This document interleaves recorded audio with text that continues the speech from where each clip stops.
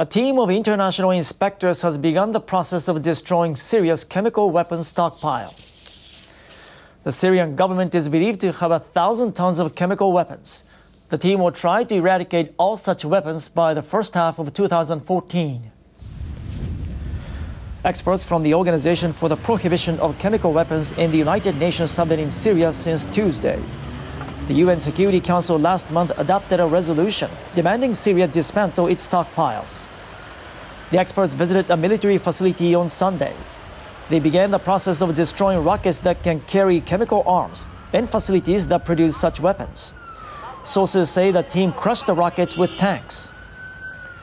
Observers say the process began earlier than expected, as the Syrian government turned out to be cooperative. But some of the facilities are located in ongoing battlegrounds or in areas controlled by anti-government forces. That could possibly affect the eradication process.